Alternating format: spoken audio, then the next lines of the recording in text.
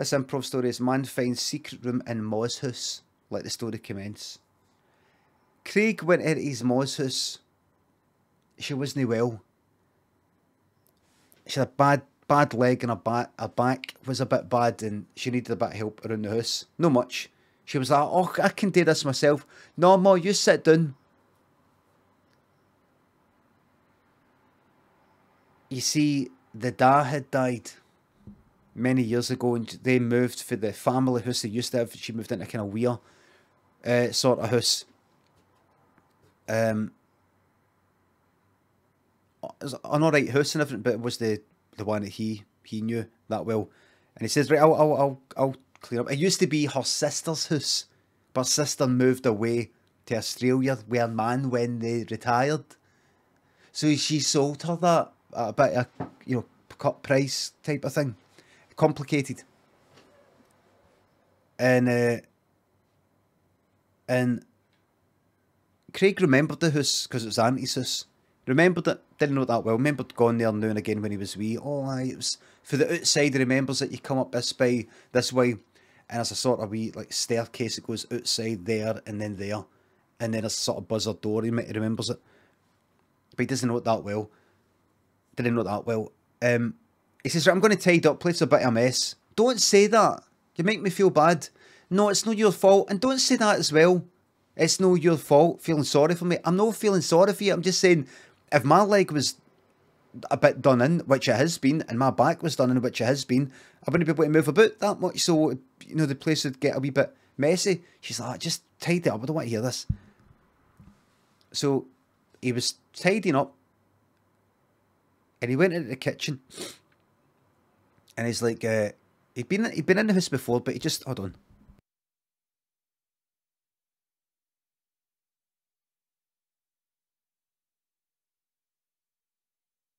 I had to clear my nose there. He vaguely remembered the kitchen, his auntie's kitchen when he was younger. They went round for like a Christmas thing or something once. He remembered the lino on the flare, and there was they changed the cabinets and all that, but he kind of remembers the window he looked out, and there it was. There was this library across the road. He remembers that. He remembered that, right? And he went about the house and he went into her room. And then, he'd never been in there before, just sort of tidying up. And then, he went to this, walked past down the hall, and there was a wee door about that size. About that size, and that wide. A wee handle and everything. Like, because it's kind of up the top of the building, so it's a sort of roof thing. Roof was at a 45-degree angle at that bit, and then kind of like that area there, right? So it's a wee door about that size. And he's like, I wonder what that is. It's got a wee handle in it. That's funny. It's got a wee handle. As if somebody's going to go walking in and out. He's like, I wonder what that is. But his ma came out into the hall. She said, what are you doing just stalling about? Hurry up and tidy up. He said, what's that there? What's that? Is that like a wee cupboard or something? She says, none of your business. Don't mind that. That's nothing to do with you. I don't want you looking in there. That's just nothing. Don't look in there. There's nothing interesting about that. Hurry up.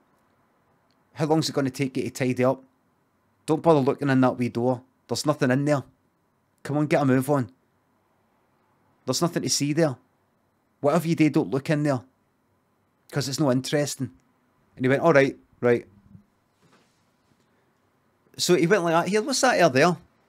And she went, what air where? And when she turned around to look, he thought, now that she's looking away, now that I've distracted her, this is my chance to have a look in here without her knowing it. So he opened the door, and it was, it had a wee corridor, concrete. Wee concrete corridor with wee lights. You know, like kind of backstage at some sort of big auditorium. Like the SECC, the Armadillo or something like that. Kind of, these concrete, these sort of corridor sort of things. wee lights and all that. You know, like a science facility in some science fiction film where they do things. Stranger Things, that kind of thing. He said, what the fuck is that? And he turned around and looked at his ma, and his ma was they turning around.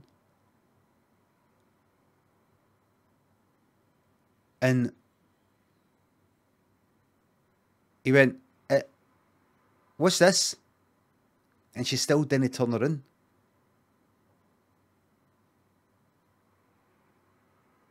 And he went, Mum, you alright? And he walked up to her, and she was like this.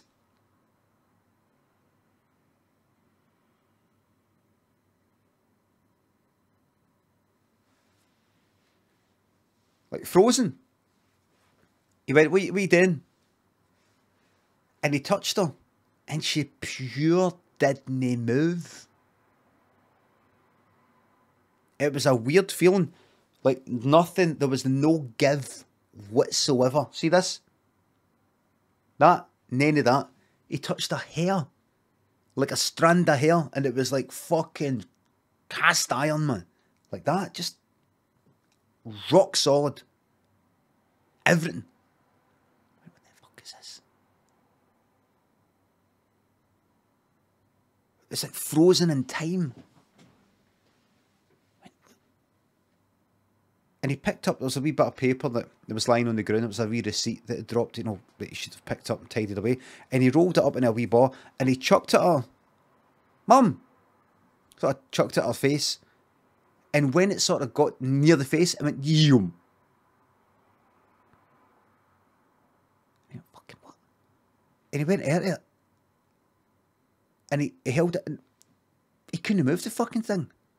It was floating there, but that much away from the face.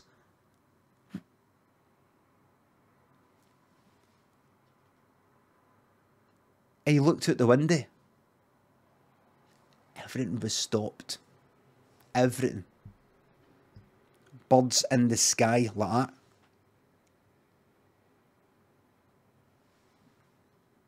Everything was completely frozen in time. He looked at the door, went to the hall, and that door was open. He's like,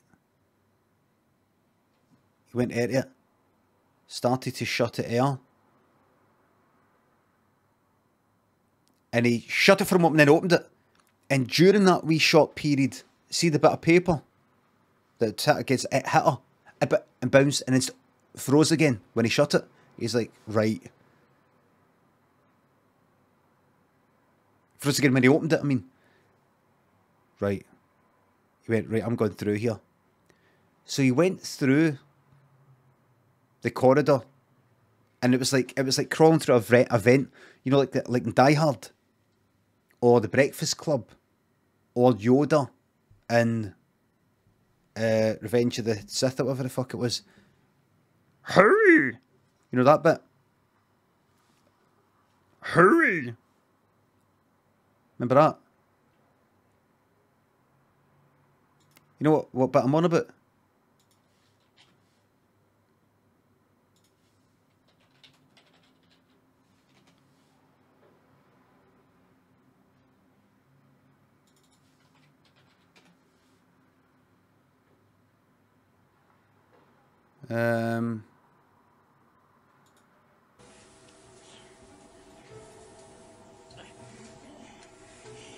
Hurry! Careful timing we will need. Like that. Hurry! Hurry! Timing we will need. Hurry! Hurry! Careful timing we will need. Activate. Like that. But he didn't say that. He'd have no reason to say that.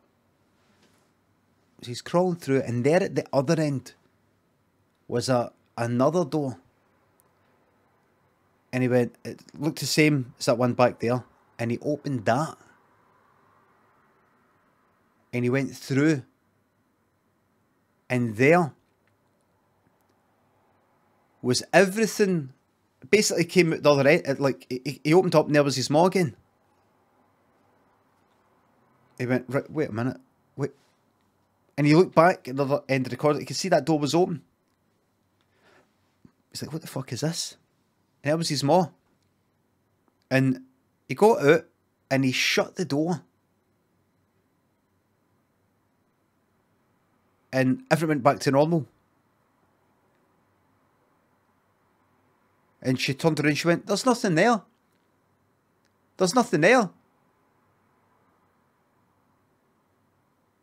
What, you didn't hit me with a bit of paper? Why did you do that? That's daft. You're being annoying. And by the way, get away from that door. I told you not to go through there. There's nothing there. And he went,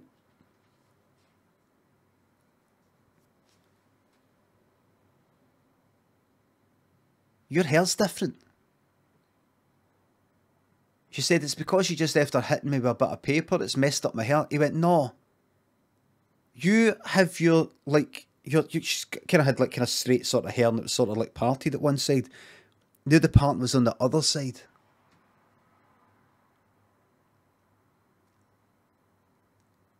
He went,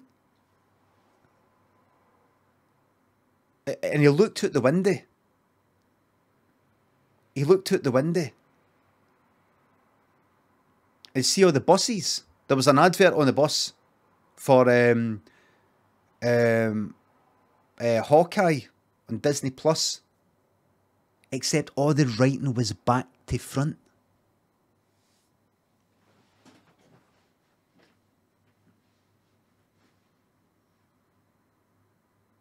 All the writing was back to front. There's no sponsored stream.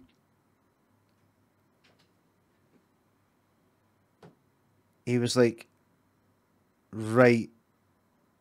And he said to his ma, right, what is that? What is that there?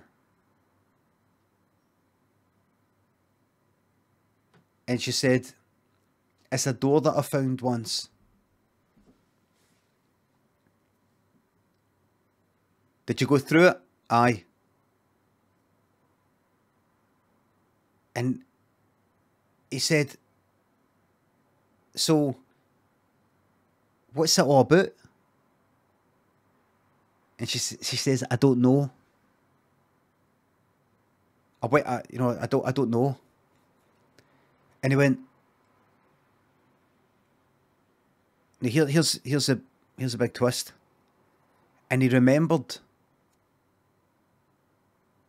his ma. He went like, ma.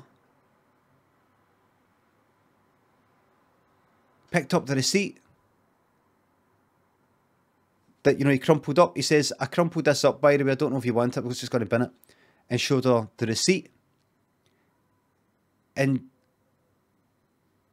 she went, oh, that's fine, just bin it. He says, well, I'll read it for you. Because she always had trouble reading. She'd always had trouble reading. His ma. And then it fucking clicked. He's got a bit of go, I'll read it for you, don't worry. She always had trouble reading. Happened when he was about 10. She suddenly just had trouble reading, do you know what I mean? He went like that. This all looks back to front to you, didn't it?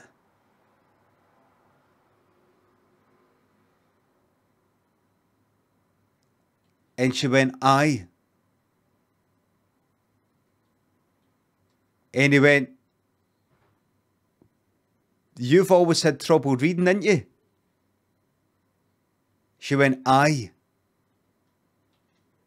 And he went,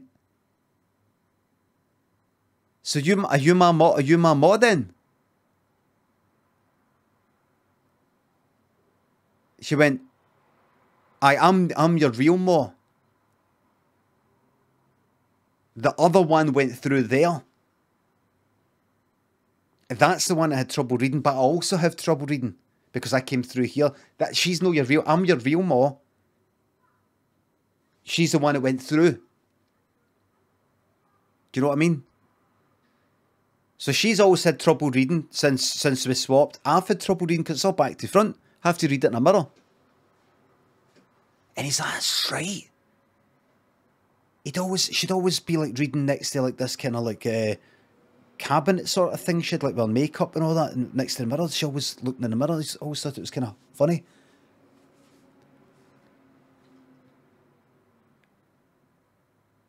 And he went, why, but is it no mad coming through here where everything's back to front?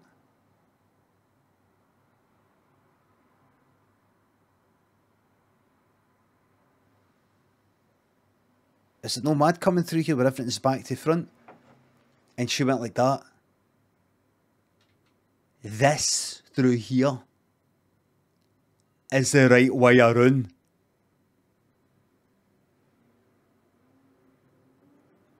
You're the one that's back to front. And then another Craig stepped out for a wee door that was up in the loft. Just stepped and fell. And Craig thought, I think this other Craig's meant to try and kill me, but he fucked it up and he fell. Because he stepped through a hole in the, you know, the fucking loft thing. And he fucked it up. So Craig, old Craig, kicked fuck out the other Craig.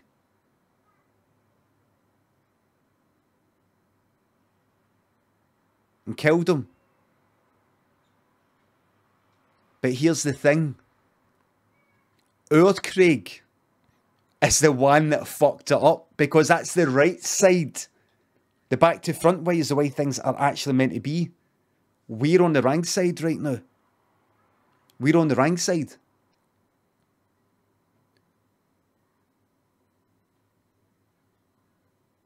The Craig that fell, that's our Craig.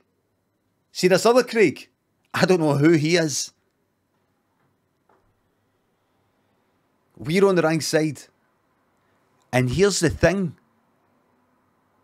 See, the Soviets, the Russians, they were experimenting with these portals fucking centuries ago. That's why they got so powerful. And you can see to this day that Summit has influenced the letters.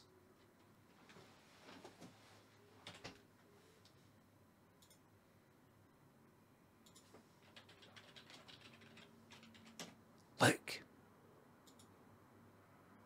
Look.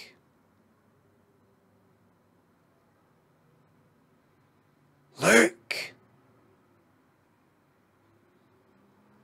They were fucking about with no just back to front places, but upside down places. Look. Look at that.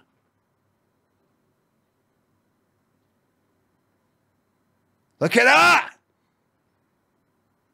And that! Places that were back to front and forward. And that! Look at that!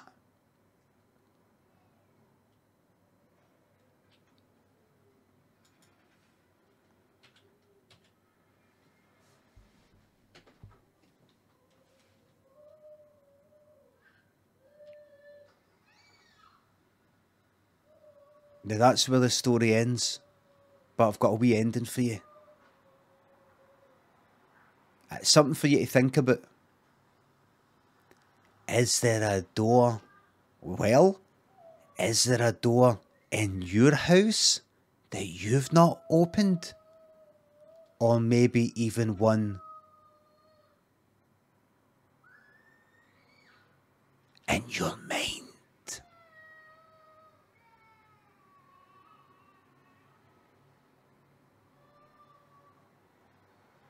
What's a way in it there?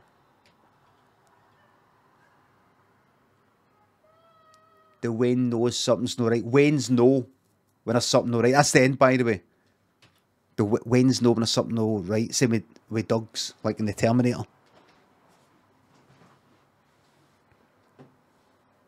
They know.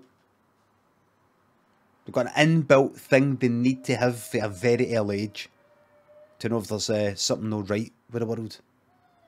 And that's a true story. How do I know? Because I'm no the real Limmy. The real one who looks just like me. I killed him.